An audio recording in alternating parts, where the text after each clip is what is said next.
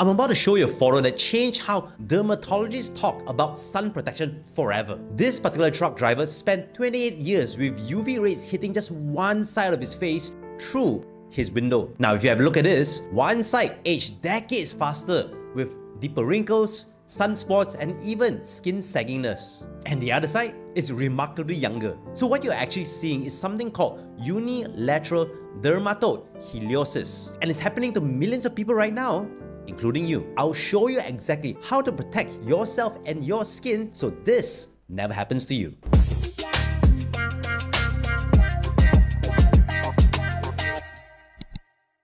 Hi guys, I'm Dr. Ingky, your digital skin doctor, and by the end of this video, you understand something that people get completely wrong about sun protection. So here is what you learn. What's really hitting your skin every day, and a hint, it's invisible and goes through windows. The 10-second application trick that multiplies your protection. Why your expensive sunscreen might be giving you false confidence. And the biggest myths that are literally aging you faster. Plus, I'll show you UV camera footage that reveals hidden damage that you can't see, and it might shock you forever.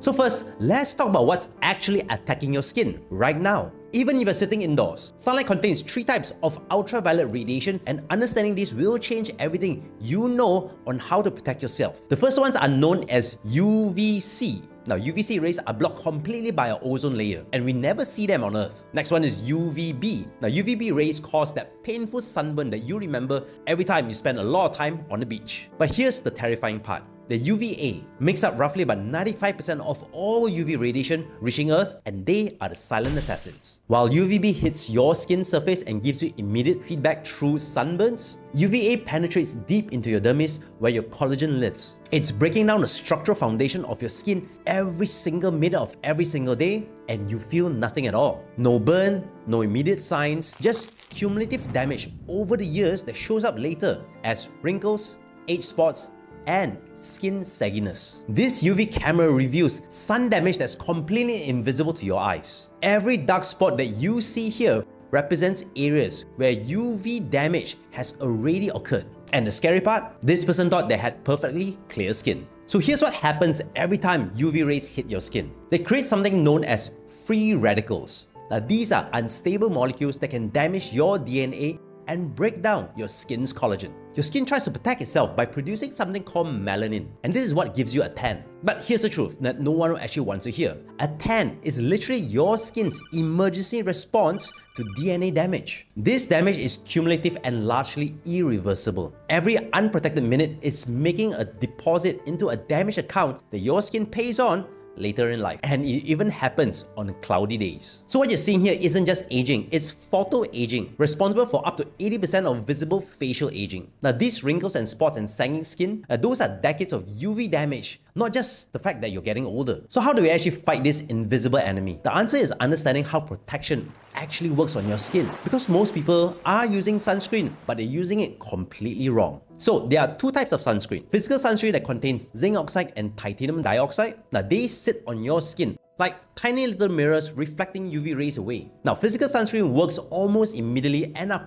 perfect for sensitive skin and for kids as well. Chemical sunscreen, on the other hand, absorbs 100% of the UV rays and converts them to heat. Now chemical sunscreen typically feels lighter and easier to blend in, making them great for daily use, especially when you have makeup. But majority of the time, chemical sunscreen needs anywhere between 10 to 20 minutes before it becomes fully effective. Now, SPF. Now this is the dangerous part whereby everyone gets it wrong. SPF 30 blocks 97% of UVB rays, while SPF 50 blocks 98%. Now, seems small, right? But here's the critical part.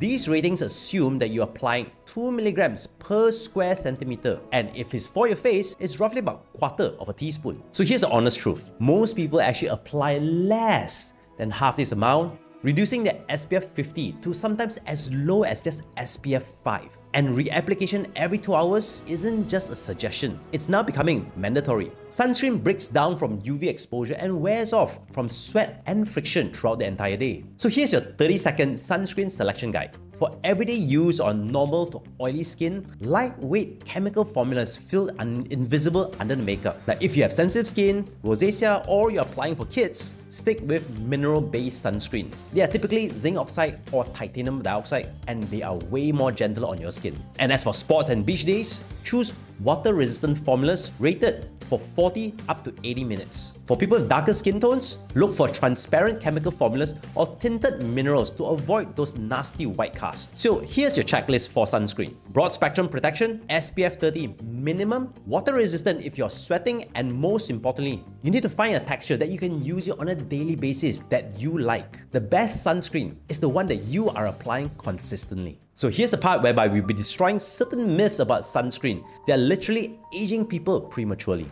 Myth number 1, I only need sunscreen when I'm at the beach. You get significant UV damage by walking to your car, sitting by the window, or even driving. Any sort of daylight exposure. This accidental exposure accounts for most lifetime UV damage. Myth number 2, I'm safe in my car or indoors. UVA penetrates glass easily. If you can see sunlight, you're likely getting UVA exposure. That is why truck drivers show asymmetrical aging. Myth number 3, spray sunscreens are just as effective as cream or lotion based. Now, it can be, but it's much more easier to mess up spray sunscreens. You need to spray until your skin glistens and then rub it in. Never spray directly on your face because inhaling these chemicals actually isn't safe for you. And finally, my makeup has SPF, so I'm protected. Now, unless you're applying a quarter teaspoon of foundation on your face, which it sounds and looks ridiculous, it means that you're actually not getting meaningful protection from your makeup. So here's your complete protection strategy. Apply broad spectrum SPF 30 or higher as the last step of your morning routine.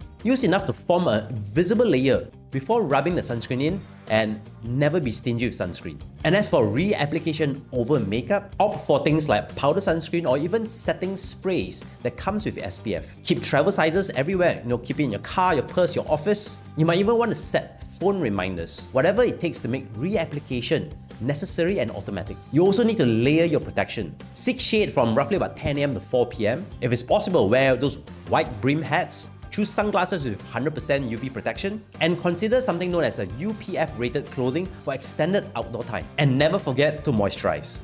A healthy skin barrier helps minimize irritation and supports your skin's repair, especially if you're using active ingredients at night. So here's the bottom line. Sun protection isn't vanity, it's actually health. Every day you protect your skin, you're preventing DNA damage. You're helping reduce the risk of skin cancer, and it keeps your skin functioning optimally for decades to come. You know the people that look amazing in their 50s and 60s and beyond? Now that is not genetically lucky. They made sun protection as a daily habit, and it's never too late to start. So here's what I want you to do right now. I want you to hit the subscribe button if this has opened your eyes about sun protection. And I want you to comment below, what's your biggest sunscreen challenge at the moment? Is it because you can't find one that doesn't feel greasy? Or are you forgetting to reapply your sunscreen? Let me know in the comments below and I'll address it. And I would love it if you could share this with someone that you care about, because sun damage is preventable, but only if people understand what they're protecting against. Remember, your future self will thank you. And that's it from me. I'm Dr. Ingky, and always remember to stay safe, stay healthy, and most importantly, stay informed.